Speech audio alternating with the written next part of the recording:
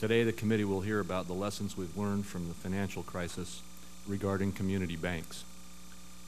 I want to thank the FDIC and the GAO for coming to testify pursuant to a statutory requirement to brief us on bank failures and their causes. This is a critical issue since small banks represent the lifeblood of many communities across America, and especially rural communities in Idaho and elsewhere. In fact, the FDIC's community banking study, commissioned by Chairman Marty Gruenberg, shows that community banks hold the majority of banking deposits in rural counties, with 1 in 5 U.S. counties having no other banking presence. Banking used to be a community-based enterprise, relying on local knowledge and expertise to extend credit based on creditworthiness of the bank's depositors. Many community banks continue to operate that way even today. Despite the many benefits of such relationship-based banking, the industry has become increasingly concentrated since the 1980s. The number of banking organizations has shrunk by nearly 1/3 from 1990 to 2006. And most of this contraction has involved small community banks, whose numbers have now fallen by more than 3,000 during that time. The financial crisis of 2008 only exacerbated the consolidation trend. Between January 2008 and December 2011, 414 U.S. banks failed, according to the GAO.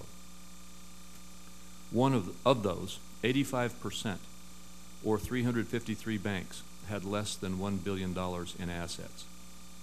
Those banks often specialized in small business lending, so their failure has had a disproportionately large impact on small business lending and local employment.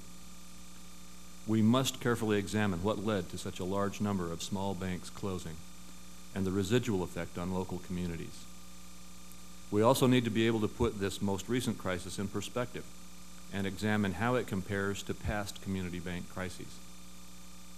While this hearing is focused on lessons learned from most recent financial crisis, much can be learned from the post-crisis response as well. The regulatory framework that emerged out of Dodd-Frank has made it increasingly difficult for community banks to maintain and operate their business presence in many communities. Community banks are disproportionately affected by increased regulation because they are less able to absorb the additional cost. The majority of community banks today have $250 million or less in assets, according to the GAO, which often translates into a 1 or 2 person compliance department. Small institutions simply do not have the resources necessary to review and parse through thousands of pages of new rules. As a result, many community and small banks have identified Dodd-Frank as imposing overwhelming regulatory burdens on them or serving as barriers to entry. As Federal Reserve Governor Duke outlined in a November 2012 speech, if the effect of a regulation is to make a traditional banking service so complicated or expensive that significant numbers of community banks believe they can no longer offer that service, it should raise red flags and spur policymakers to reassess whether the potential benefits of the regulation outweigh the potential loss of the community bank's participation in that part of the market.